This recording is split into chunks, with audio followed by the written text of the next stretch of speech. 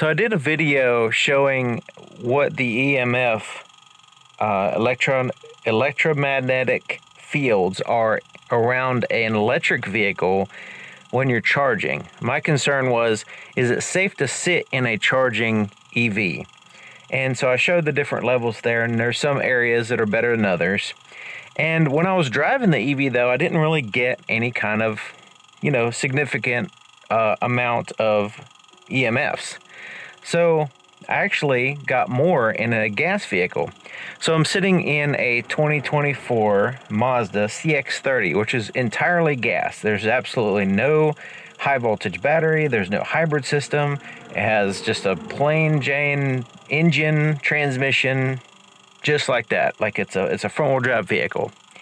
And so I just want to show you that, a comparison. People were focusing on the electric vehicles, and this is what a gas vehicle does.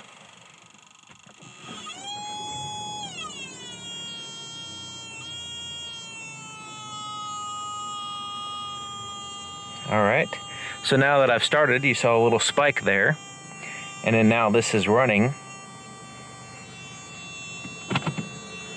And let's go ahead and drive.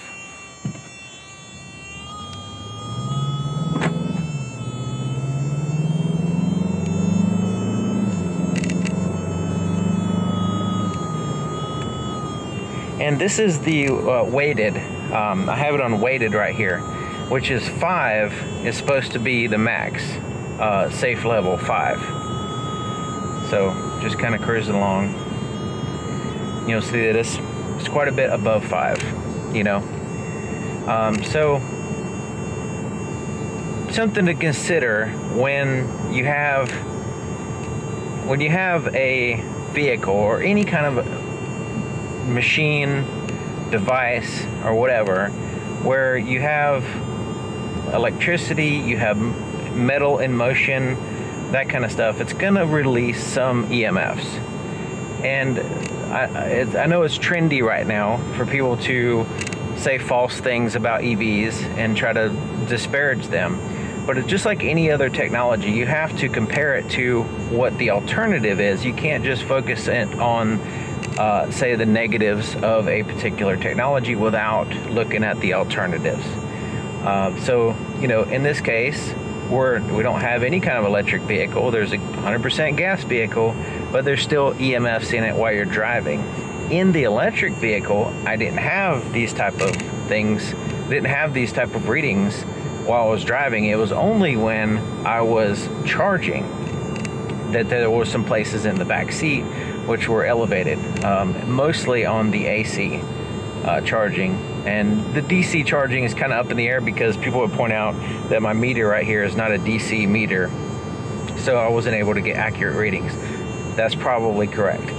But this is pretty consistent here, and when I accelerate, so it's tied to the engine, it's not just a fluke reading here. It responds to the engine.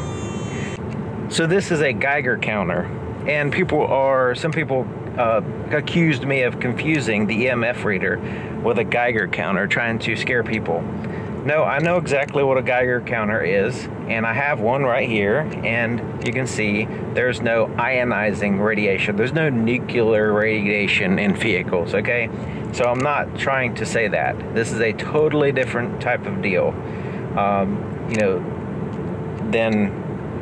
than nuclear radiation, ionizing radiation. That's not what I'm claiming.